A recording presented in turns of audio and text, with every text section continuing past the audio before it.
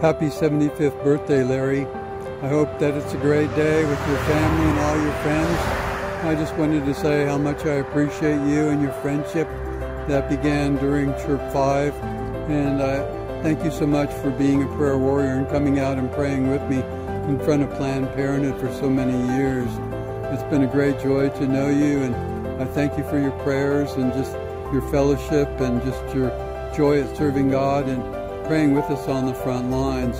You've been a long time prayer warrior, and I know you'll continue on in praying for the babies and for your family and for us, and basically for all the people in the world, that everybody would be saved.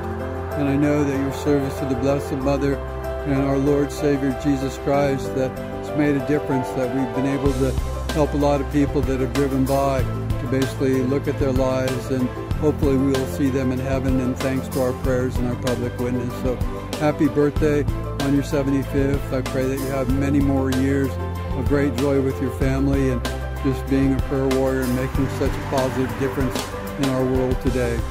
Thanks a lot.